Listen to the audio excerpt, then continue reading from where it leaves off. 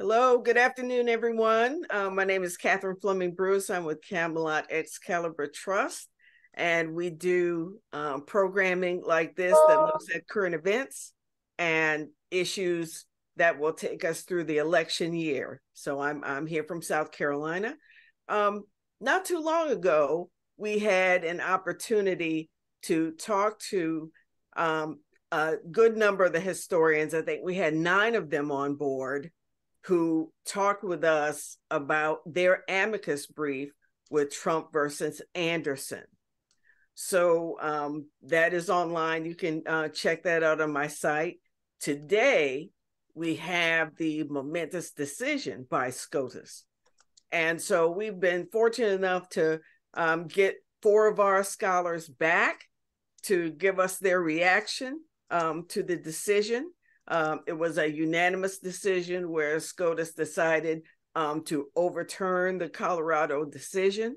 And we want to hear from each of you on that. We again thank you so much for giving us your time. I think we're very fortunate because you are going to be snatched up by a whole lot of other media today. So we thank you. And let's start with Alan. All right, I'll give you the bad, the good, and the ugly. The bad, of course, was the Supreme Court erred badly based on our amicus brief and our review of history in claiming that a candidate for federal office can only be disqualified by an act of Congress. In fact, as we decisively proved, not a single one of the thousands of ex-Confederates who are disqualified under Section 3 of the 14th Amendment were disqualified under an act of Congress. They were all automatically disqualified, as Jefferson Davis himself recognized in his trial, and the 2 judges in the trial agreed. The very moment the 14th Amendment was ratified, covered ex-Confederates were disqualified. The only act of Congress was to give amnesty to former Confederates who had previously been disqualified. So that said, let me get to the good, because there is some good here. Number one, consistent with our brief, the Supreme Court did not buy into Trump's argument that Section 3 of the 14th Amendment excluded the president. It did not so rule. It only said a president can only be excluded or disqualified by an act of Congress. Secondly, the Supreme Court, consistent with our brief, did not buy into the argument that Section 3 only applied to ex-Confederates. Clearly, in its ruling, it indicated that it applies indefinitely to future insurrectionists. So these positive aspects, the good, puts on warning future insurrectionists that you will not necessarily get away scot-free. You can be disqualified by the states if you try to run for a state office, and you can be disqualified to run for a federal office by an act of Congress. Here's the ugly, though. As the 4 women justices, interestingly, as a block, pointed out, the 5 male justices went too far in stating that even if you buy all their reasoning, that only an act of Congress could disqualify a federal candidate. Clearly, the Supreme Court could disqualify them.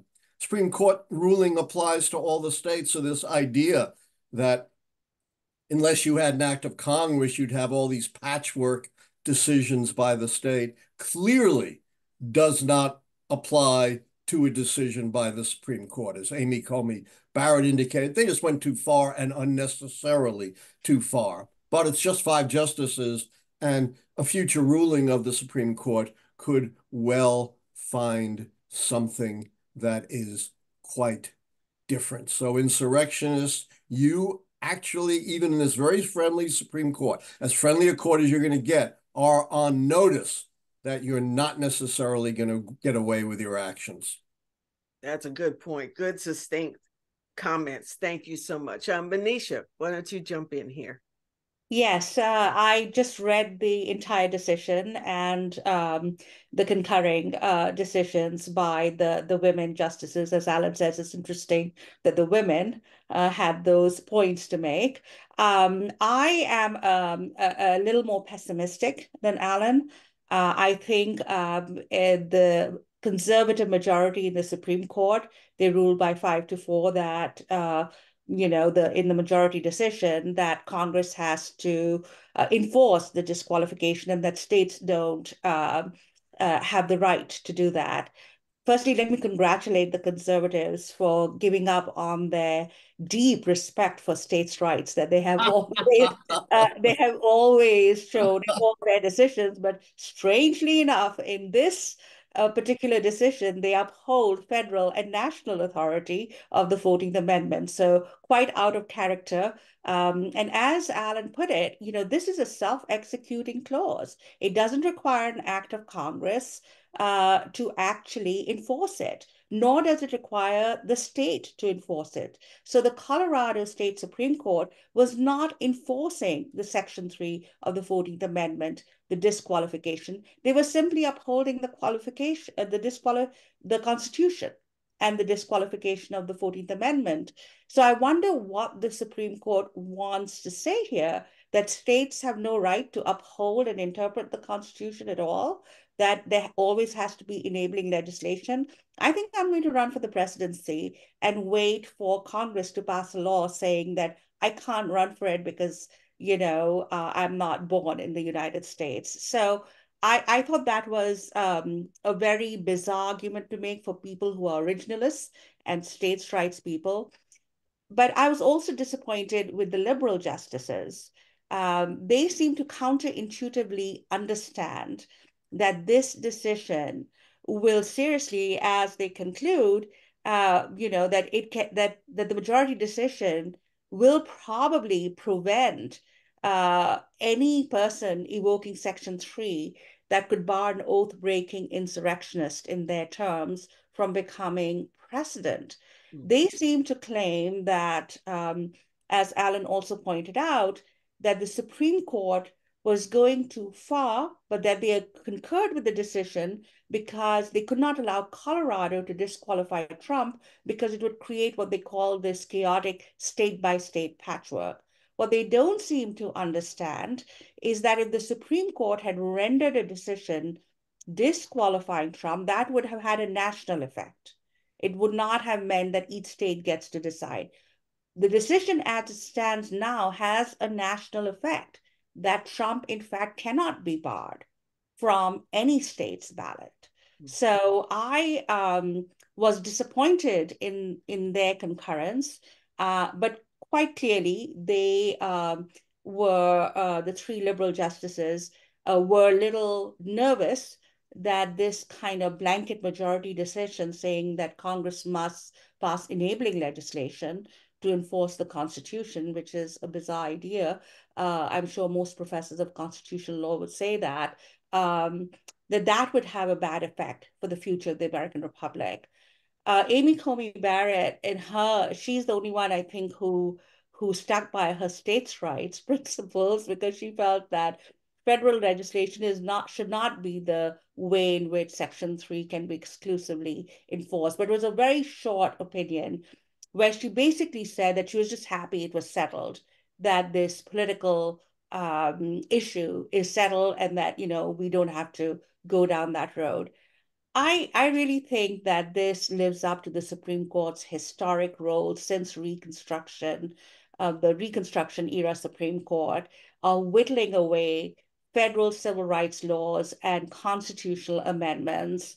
We always talk about racist terror and the overthrow of Reconstruction, but the Reconstruction era Supreme Court played a crucial role in letting racist terror prevail in the South and eventually ending with Plessy versus Ferguson that gave the green light to Jim Crow and the disfranchisement of Black men. So the Supreme Court seems to be acting in form. And even then, Republican appointed judges went along with many of those decisions. And I don't think it's a good day for the court. Its popularity is not particularly high. It's not going to be any higher, but I do think the 14th Amendment will continue to be a sleeping giant in our Constitution with both its protections, but also the punitive sections of it that would prevent an overthrow of democracy or democratic governance not being implemented. And in that sense, I am very, and I'm glad, yes, I'm glad that they did not make any ruling whether Trump was guilty of insurrection or not. They stayed away from that on purpose, I think. But it seems to me that they fast track all the decisions and all the cases that lets Trump off the hook, and they're slow peddling all the decisions, including the immunity case, that doesn't let Trump off the hook. And this is primary season, and I think it's going to have an effect politically on Trump is going to seal the deal with the Republicans with this decision. Wow, thank you so much for that, Brooks. I'm going to you next.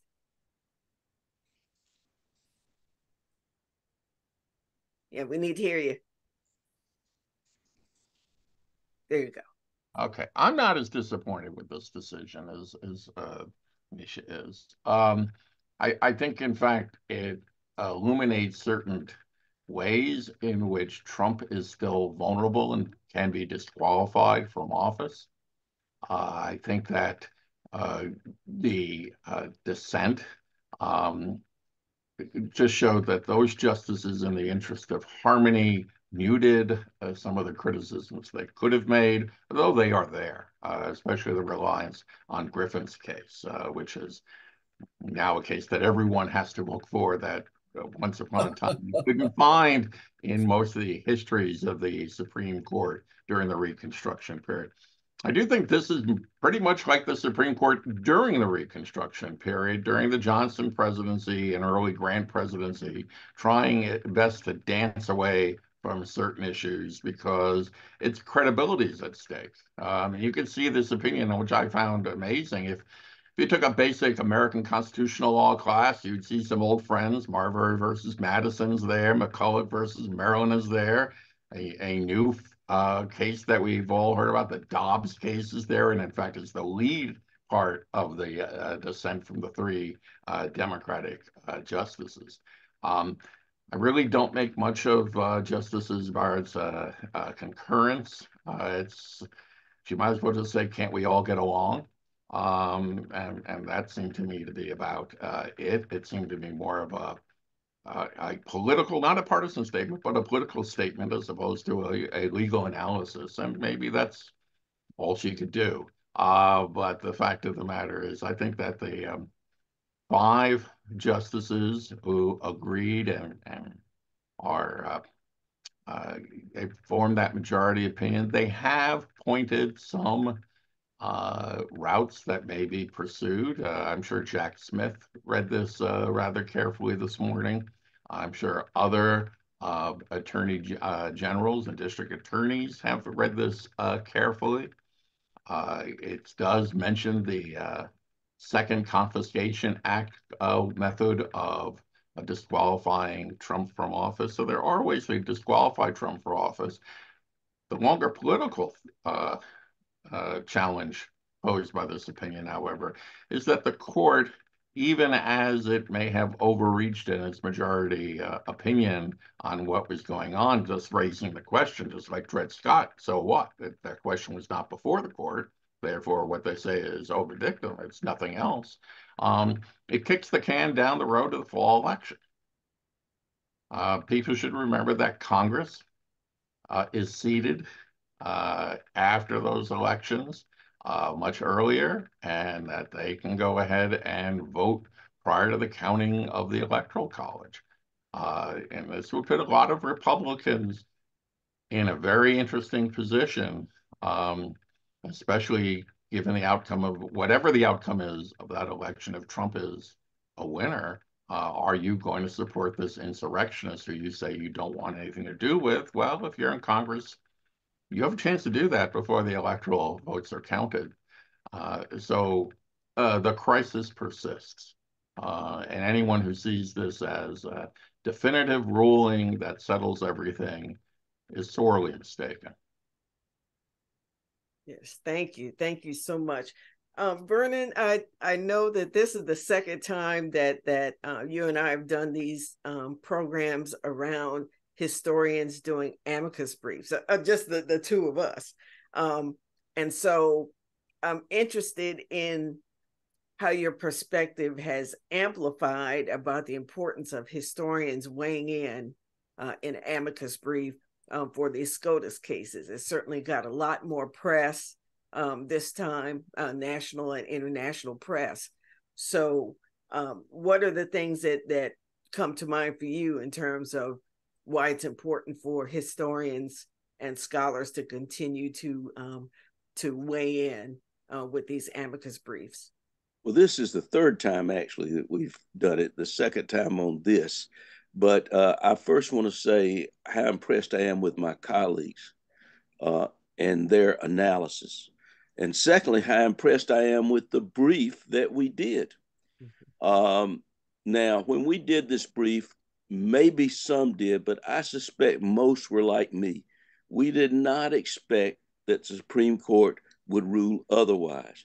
Right. The reason I wanted to be a part of this, and I think it's very important, the Supreme Court, going back to Dred Scott, has too often created a false history in a time when Donald Trump sort of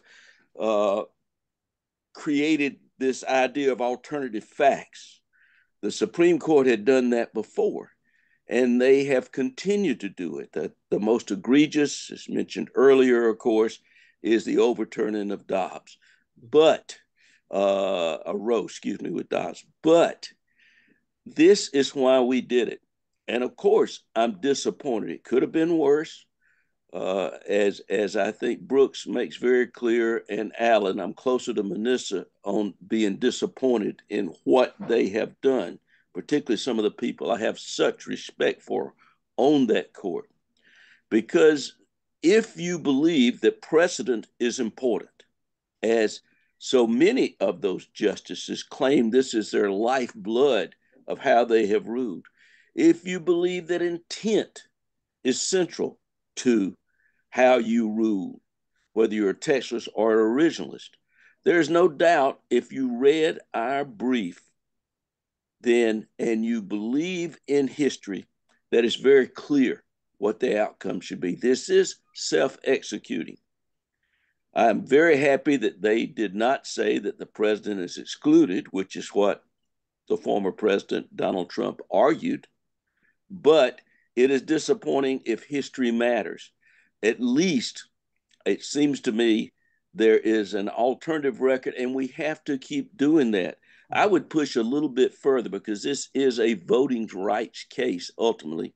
Go beyond Plessy v. Ferguson, and I would say it was the 1898 Mississippi case, which said that, in fact, if the Constitution uses neutral sounding language, even though they knew what the intent of it was, they bragged about it, then it was okay to disfranchise. To follow up particularly on what Brooks and Manisha have said, this fits so incredibly the pattern of Reconstruction. And Justice Deferred, Armour Durfner argued that with Reconstruction, the United States put together a wall of protection legally. And secondly, the other was federal enforcement of the laws. And what you have seen again and again and again, as was with Reconstruction, it's not all at one time, but taking away one of those blocks out of the wall. And it happens. So it's not like all of a sudden Reconstruction ended. They undermined it through the courts so that in the last Reconstruction, unless you consider the Civil Rights movement, the second Reconstruction, but the original Reconstruction, the court actually rules it's okay to kill black voters as long as it's not the state doing it. It has to be tried in the state again. So if people like states' rights, you can see why some of these people may say this is pretty good. I find it incredibly disappointing. I know of at least one justice who read our brief, and I understand the need for harmony, particularly after the egregious Bush v. Gore decision that was so political, but I still think we're in dangerous, overall, very dangerous territory, not just about elections and voting rights, but what is democracy? How do you find democracy if people cannot follow the Constitution and the rule of law? It's exactly where Lincoln came out ultimately, his whole life, going back to the Lyceum speech, that you have to have a rule of law, because on one hand, you're going to have total anarchy, and on the other hand, what one of the candidates today is bragging, that is total authoritarianship and dictatorship. So where is the court? For that matter, where is Congress, as Alan has suggested, to stand up for democracy itself? This court case was about democracy. And though we can look at some things and say they are good, overall, I think it's exactly what people said during Reconstruction. Well, it still leaves this, it still leaves that. It's going to be okay, but it's another undermining of the basis of the rule of law and undermining what those of us who believe in democracy thinks is essential to have for a democratic society. Yes, Alan. Yeah. Let me make it clear. I agree with everything that Brooks, Manisha, and Vernon have said, and my commentary was not meant to suggest any disagreement. Why did I say what I said? A simple reason. I did not want future insurrectionists to believe that this decision necessarily lets them off the hook, and that they could do what the insurrectionists did after 2020 and presume that they're going to get away scot-free with that. And that doesn't just apply to Donald Trump, who you know is going to engage in insurrection if he loses the 2024 election, but that should apply to everyone who joined that. And by the way, that should have applied after 2020 to most Republicans in Congress who joined and participated the insurrection. They might not have led it, but they were implicated in it. So while I agree with all of the brilliant comments here, I am just issuing a warning to all of you who think that you could replicate what happened after 2020 and simply get away with it because of this decision. That is not true. Thank you. Thank you so much. Now, any other comments that you all want to share? We're not going to be here the whole hour because we know everybody has to break away for other meetings. Yeah, I've got to but go. I want to make sure that everybody has their say. Yeah, I would agree with Alan that there are a lot of silver linings in this decision, but I was hoping that the Supreme Court could indeed, once in its history, actually enforce some of the provisions of the 14th Amendment, including barring states who indulge in voter suppression, or not barring, but penalizing them with in reducing their congressional representation if they indulge in voter suppression. That is something that should have happened in the Jim Crow era, and certainly after Williams versus Mississippi that Vernon referred to, that case in 1898, and it didn't. My fear with the Supreme Court is that it is so politicized, right? The liberal judges, in their concurring opinion, simply said that they lack judicial restraint. I think that's a polite way of saying that they have become so politicized. And we've seen this going right back to Bush v. Gore, but also Heller, completely misinterpreting the Second Amendment, but also citizens allowing dark money to flood our election process. Also, Shelby versus Holder gutting the Voting Rights Act, the second Reconstruction. They're walking back from the second Reconstruction. And then, of course, we have the Dobbs decision. So this is a pattern. And it does remind me a lot of the Supreme Court in the Reconstruction era that goes from Cruikshank to Plessy versus Ferguson, to civil rights cases, Plessy versus Ferguson, and then the Williams case. They, you can literally name these very political decisions that they have made that have seriously impacted the rights of Americans. And many of these rights, including the right to privacy in Roe v. Wade, come from the 14th Amendment. And it's egalitarian language.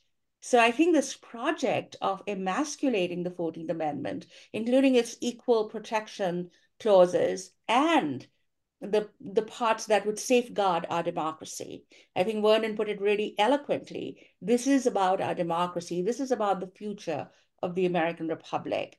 I am hoping that all this does show, as Alan said initially in his remarks, that Trump is actually quite weak, even with this this hall pass that he's getting from the Supreme Court, that he has all these criminal cases against him. He hasn't been prosecuted as yet for January 6th, but many of his followers have and are in prison for that.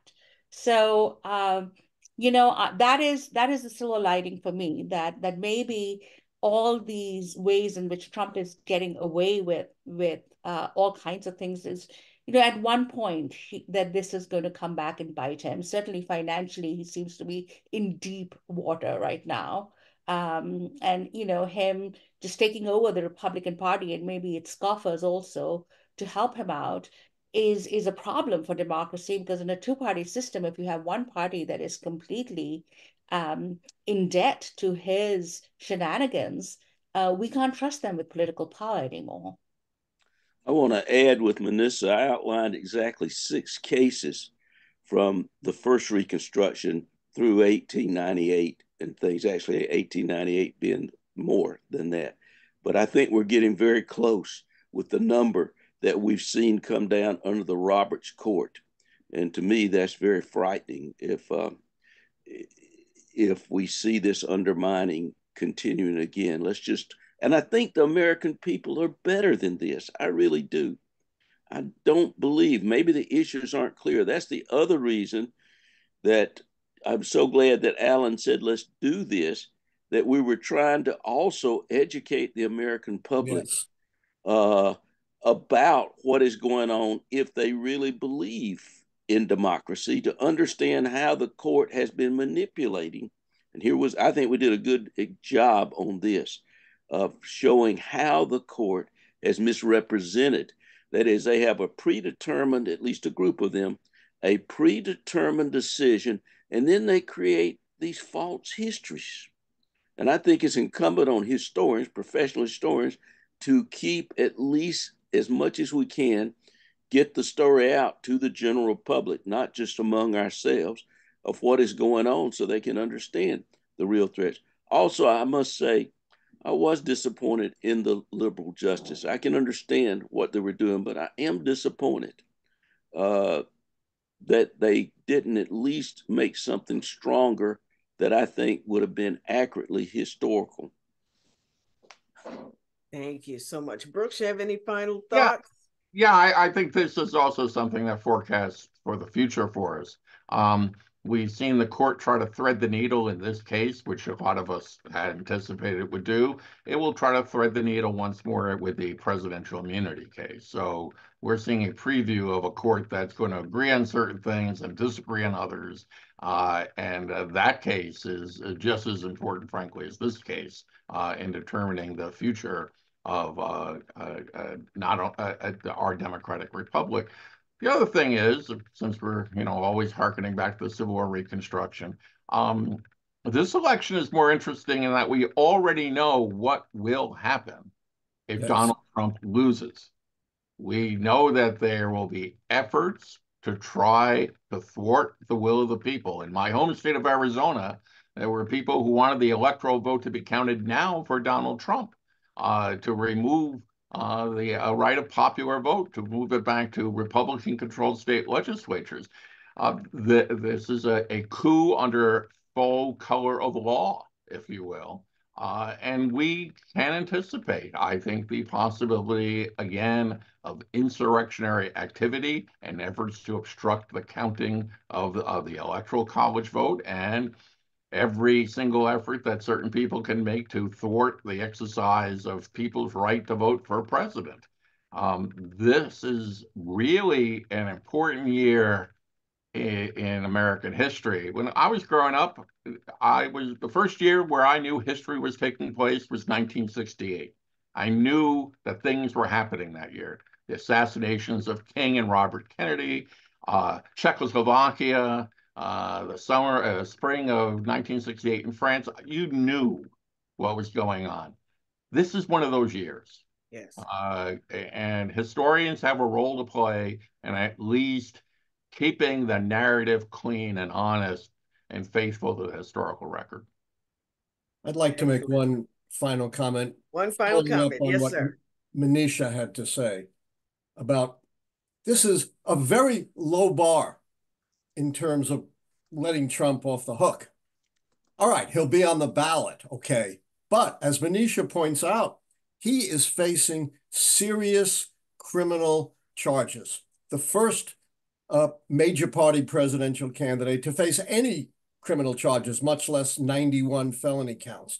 And for some reason, the American people don't seem to be focused on what's happening in just 3 weeks from now.